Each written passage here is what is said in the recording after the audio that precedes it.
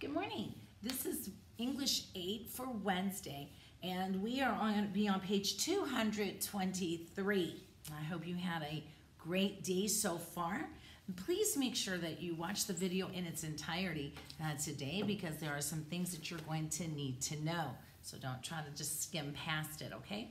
Many of you are doing a great job when I get your notifications of your viewing. I appreciate that you're taking your classes seriously.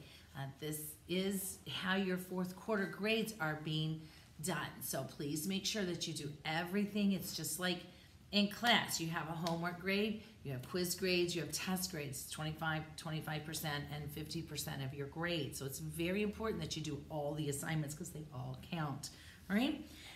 You started last night for homework on page 223. You had to read this paragraph about Pompeii, a city that was destroyed by a volcano, okay? And you were going through and you were looking for some unnecessary prepositions. So let's look at it. Number one, Pompeii was built, you should have changed the word to beside the slopes of Mount Vesuvius. It was a prosperous town known as a popular destination for the rich Romans and politicians. The people inside, take out the word of, the danger area did not know that Vesuvius was a volcano. They didn't know this mountain was a volcano. In fact, at the time, there was not even a word of the word volcano didn't exist, okay? The city was located on the edge of the mountain slopes beside, take the S off, the Bay of Naples. The city of Naples and Herculaneum were beside, again, take the S off, Pompeii to the northwest. By all accounts, it was a lovely area. The town grew and flourished. It even had one of the earliest systems of social networking in the form of walls around the town where the residents could leave messages, pictures, advertisements, or other forms of communication. Take out the word at, okay? In the years before the disaster, there had been a series of earthquakes in the area around this Mount Vesuvius. Because the people had learned to, the word should be accept, not accept. So it's A-C-C-E-P-T, make sure you change that, them as common. The tremors were not associated with the greater tragedy to come. The eruption started at or about, but you cannot have both, so mark one of them out. Up at mid-morning, people hundreds of miles away could have seen, change the word of to have, the great cloud of debris that shot into the sky. As the debris cooled, it fell back to earth as ash, pumice, and rock. The proclistic surge superheated poisonous gases laden with rock and stones of all sizes poured over the mountainside at more than 100 miles per hour, covering everything and anything and everything in its path. Whether one was inside, take the of and cross it out, or outside of, mark that of out, a building made no difference. It all happened so fast that the people had nowhere to go to escape. The eruption stopped at or about, but you cannot have both. It stopped about 24 hours later. Pompeii and its estimated 20,000 residents were gone. The destruction amounted, take out the up, to one of the deadliest volcanic events in history. Okay, so I hope you found all of those mistakes in the paragraph. Now, your other part of your homework was to write a short creative paragraph, at least 5 sentences, and we went through all the requirements for this paragraph on our last lesson.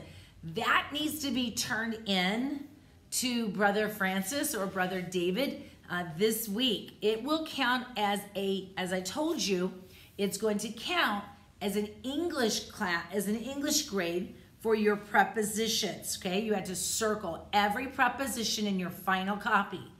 Then I'm going to grade the second grade is going to be the paragraph itself. It will count as a test grade for your writing class. So write a good paragraph, okay? Write a good paragraph on that. Go ahead and turn the page and then look up here at Mrs. Turner, okay? Now, today we're going to start our next part of speech. We've already talked about this part of speech a little bit way back at the beginning of the year when we were talking about writing good sentences. And we talked about sentences, fragments, and run-ons.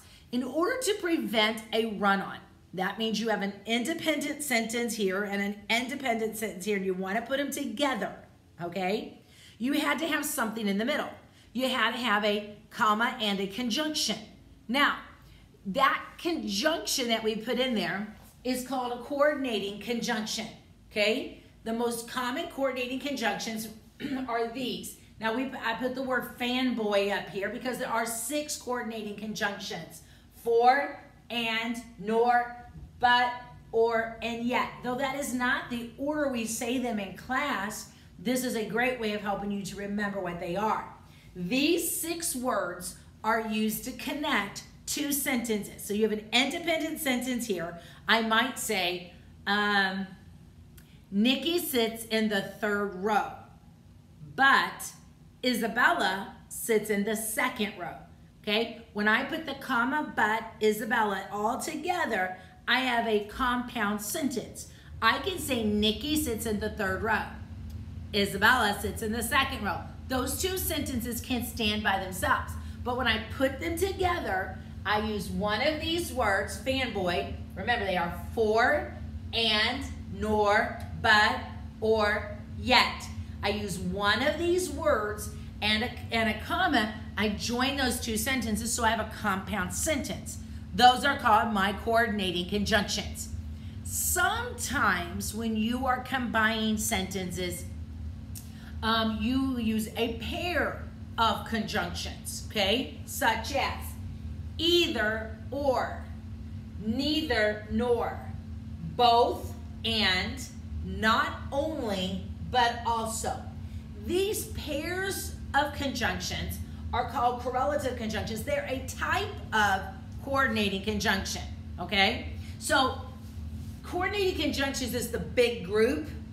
Within that group, we have 2. We have these individual words of coordinating conjunctions, and then we have the correlative pairs, okay? These coordinating pairs, okay? Now, they do the same thing. They're combining 2 things together. That is what a conjunction does. A conjunction joins 2 words, 2 phrases, or 2 sentences together. Now, the second major group, because remember, these go together to one major group, is a subordinating conjunction. And we talked about these just last chapter. Okay, let's look at them. Our subordinating conjunctions are after, although, as if, as much as long as soon as, because, before, if, in order that, since, so that.